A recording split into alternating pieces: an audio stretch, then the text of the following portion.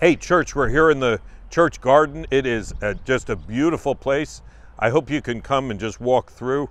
Right now in spring, a lot of things are blooming. It looks gorgeous.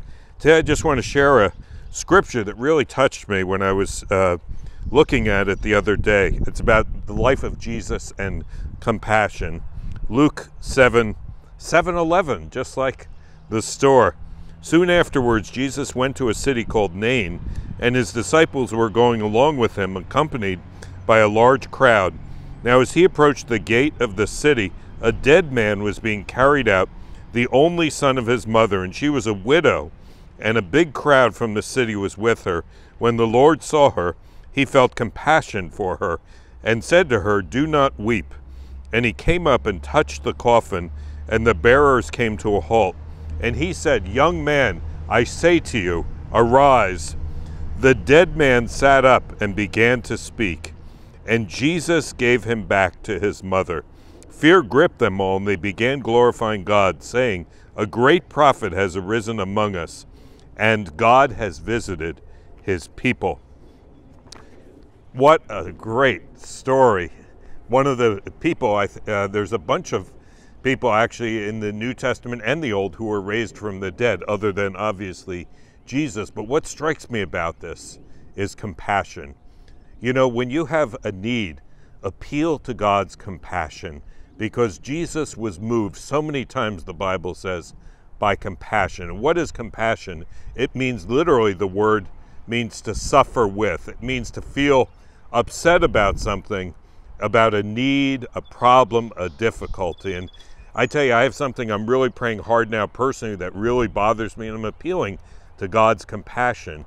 And I'd encourage you, if you have a need, maybe a loved one who's going the wrong direction, a sickness, appeal to God's compassion, because that always moves him, because Jesus is compassionate.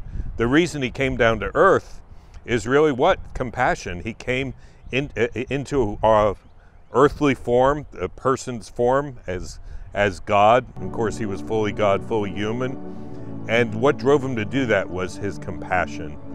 And you'll never go wrong appealing to God's compassion and God's mercy.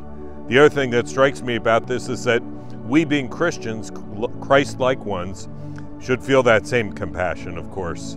We see that Jesus, when he saw this very sad situation of a woman who lost her only son and would typically in that day go into very poor destitution, he felt sorry for her. And we, as we look at a world of need, and there is need everywhere, all of us have needs, things going on. You scratch beneath the surface, you'll find everybody's got a health need, a financial need, a relative who's going the wrong direction, or something major like that.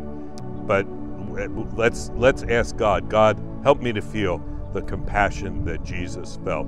So the bottom line here is appeal to God's compassion, because he's a compassionate and merciful God. Amen. Just two things wanted to mention coming up this week. Hope you can be with us Sunday. I'm finishing up this series on our identity in Christ. I've so much enjoyed it. I've learned so much myself. And I'm going to talk about what it means to be made in the image of God. This is a solution for so many problems we see in our society, the fact that all of us are made in the image of God. I think you'll find that interesting. And then next week, I'm starting out this series on prophecy. I've had so many people ask me, what do you think about this, that, and the other? There's a sense that the prophetic calendar has been sped up by the virus, which I think is true. And so I'll be hitting a different topic each week, starting out with heaven, something real upbeat. What is heaven like? The Bible has a lot to say about heaven and hell. Hell will be the week after that, but hope you can come out a week from Sunday for that as well. It's been great seeing people back. We saw a number of people back last Sunday we hadn't seen in church since, I guess, since the beginning of the quarantine, at least for a very long time.